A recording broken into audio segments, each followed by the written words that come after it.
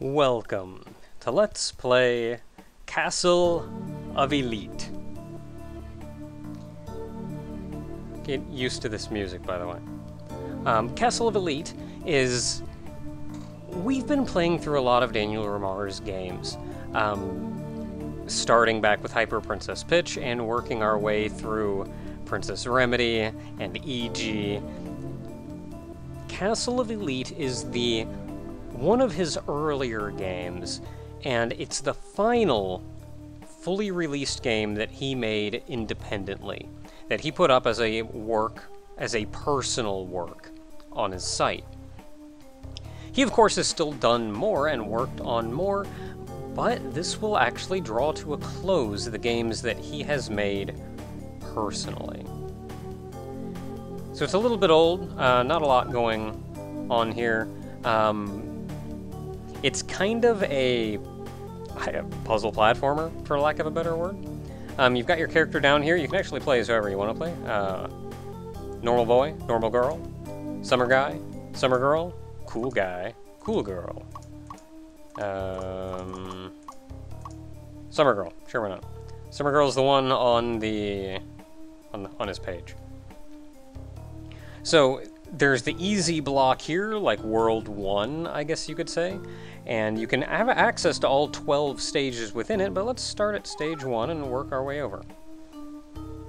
You can press a button for hints, if you want to. But the game is played primarily with WASD and the mouse. So when you grab one of these, you see it gives you the option to put a block down. And since this is effectively the tutorial, he gives you 3 just in case you mess up. The goal of the game is to collect all of the coins, the little things with these X's on them. Once you get them all, the exit lights up.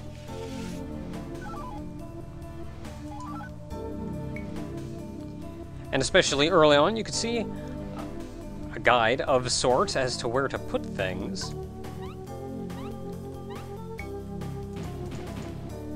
And you can right-click on these bricks in order to break them. We also now have seen that they come in an arcing pattern as well.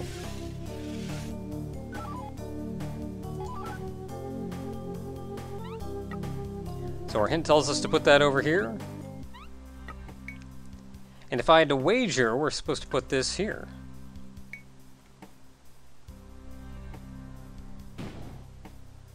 But it doesn't last forever. You can put it over top of the blue things, but it will break the blocks eventually. Red ones, on the other hand, break it immediately. Thankfully, we don't need to go down on the right.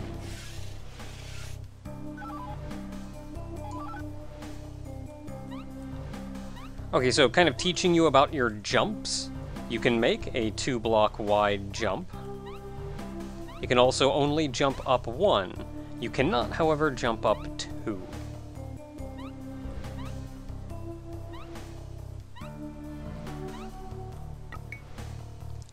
And we see the symbol there to make the block, so let's make a block right underneath us.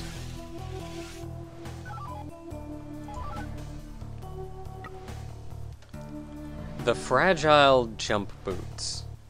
So you see the pattern we're supposed to put this in. And then we break those to get across, and the boots are gone. What do the jump boots do? Well, they just let us jump higher. They don't give you a double jump or anything, you can just jump 2 blocks now.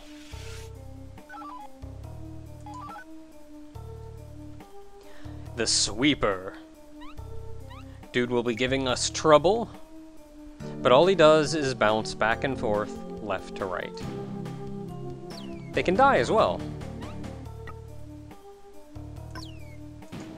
And you can kill them by placing blocks on top of them.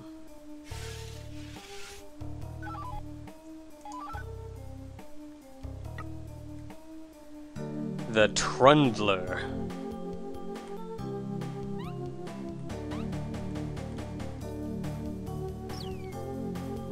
All the Trundler does is wander back and forth, but he is affected by gravity.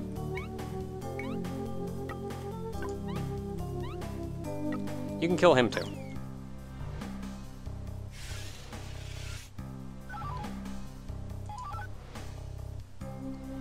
And finally, the Trapper. The Trapper simply moves in a straight line until it hits a wall and then makes a left turn.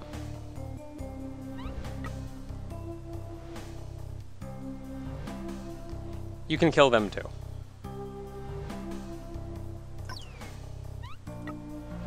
You can kill them by placing a block on top of them, or you can alter their path.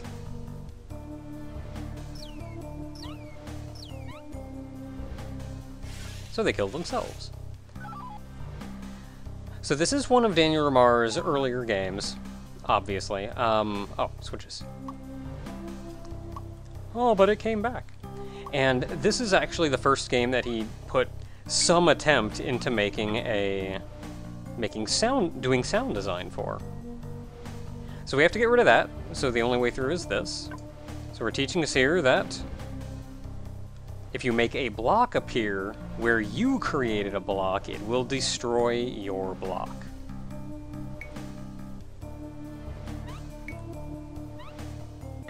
Oh.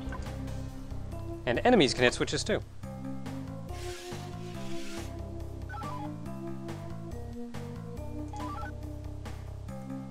Teleporters. So the movie bits are your entry point, as you can see him doing. The movie bits are your entrance point, and the X-looking thing is your exit point, and it always matches color.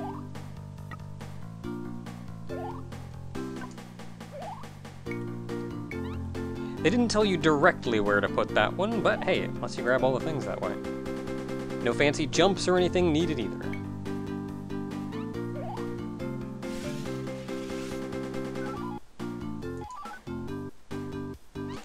And at this point, we are past the tutorial. It's time for us to learn and experiment and grow all on our own.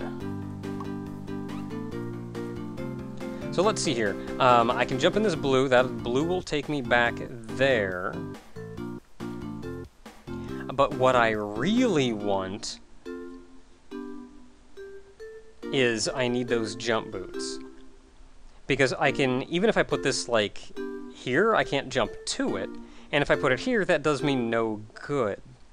I could put it like here and make my way over to the bit on the right, but what exactly does that do for me? What can I do with it that's useful? What I need to do is hit the yellow switch so I can go down here, get not only a coin, but also the boots, which is going to open up some stuff for us. So what I'm going to want to do is that and that. Let him get that, and he will die eventually up there. Sorry, guy.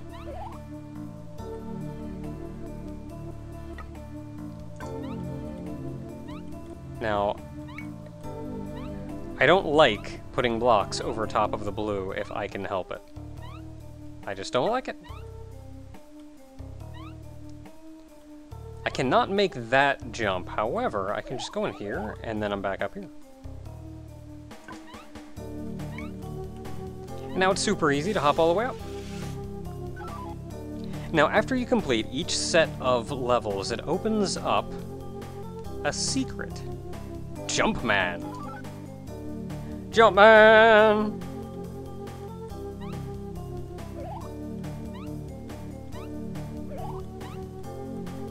You don't have any means of taking care of these guys, and they just teleport back to the top. If you see where the teleporter goes, by the way, it goes right into those two blue guys, which the enemies pass through, but you do not. So I gotta race up here.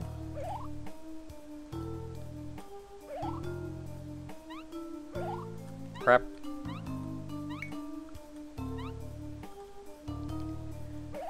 So I'm gonna want to go for it right after this guy. I did it. I made it. Now for the home stretch. We did it! Hey! And having completed the secret, we now have Jump Guy and Jump Girl. So, I suppose, until next time, everyone, this has been our introduction to Castle of Elite. Next time we will take on World 2, the medium difficulty levels.